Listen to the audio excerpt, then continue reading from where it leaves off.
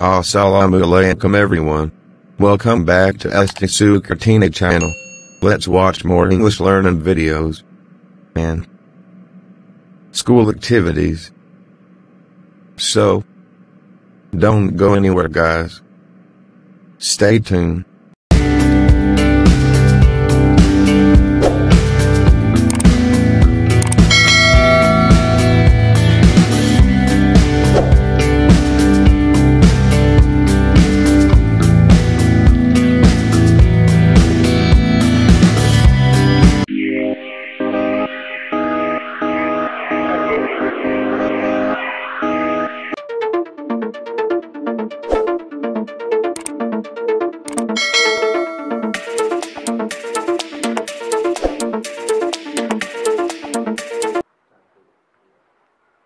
Hello, good morning. I'm Deva and this is WETA News.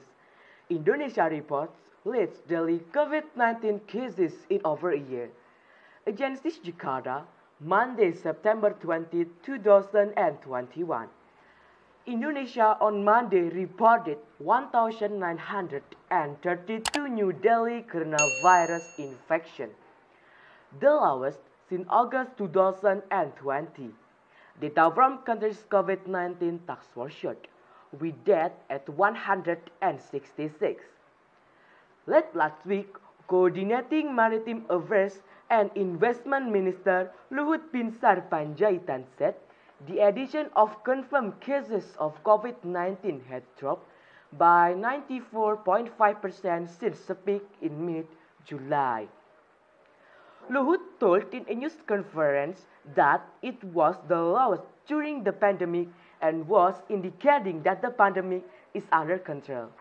Other positive signs included the national hospital bed occupancy rate falling below 15%, while the positivity rate or the proportion of people tested who are positive was at less than 5%, he said. Luhut said Indonesia may allow foreign tourists to start returning to the popular resort island of Bali and other parts of the country by October. On Thursday, President Joko Widodo said that the government would roll out a number of steps in the coming months to boost the country's defense against COVID-19, including by proposing a ban on year-end holiday travel and the implementation of a booster shot vaccination policy later this year. And this is the end of the news today. WETA This Morning is next. Thanks for watching.